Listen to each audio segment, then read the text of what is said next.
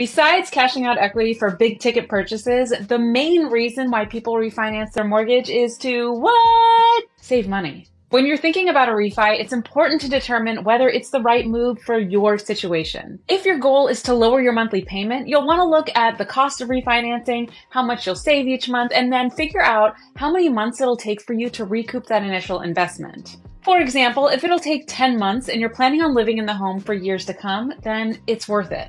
But if you're planning on moving within 6 months, probably not.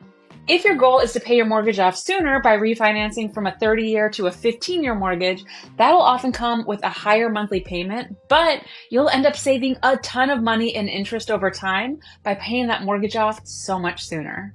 If your goal is to consolidate all of your 20+% interest rate consumer debt into one much lower rate mortgage payment, depending on how much debt you have, you could save so much money by reducing the interest that you pay to those credit card companies. There are many different reasons why homeowners might refinance, and those are only 3 of them. So if you'd like to discuss whether refinancing is the right move for you, Homespire can help.